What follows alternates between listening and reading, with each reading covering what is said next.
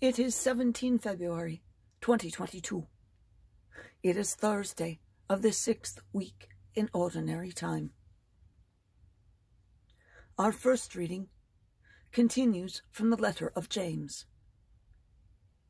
My sisters and brothers, show no partiality as you adhere to the faith of our glorious Lord Jesus Christ.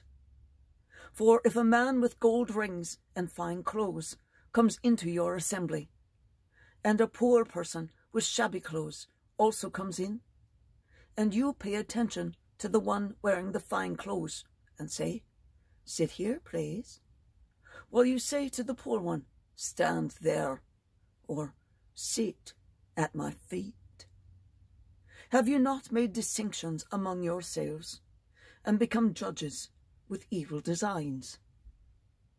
Listen, my beloved sisters and brothers. Did not God choose those who are poor in the kingdom to be rich in faith and heirs of the kingdom that he promised to those who love him? But you dishonored the poor.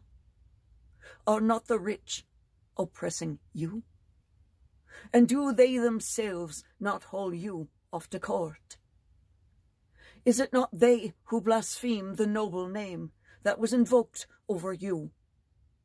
However, if you fulfill the royal law according to the Scriptures, you shall love your neighbour as yourself.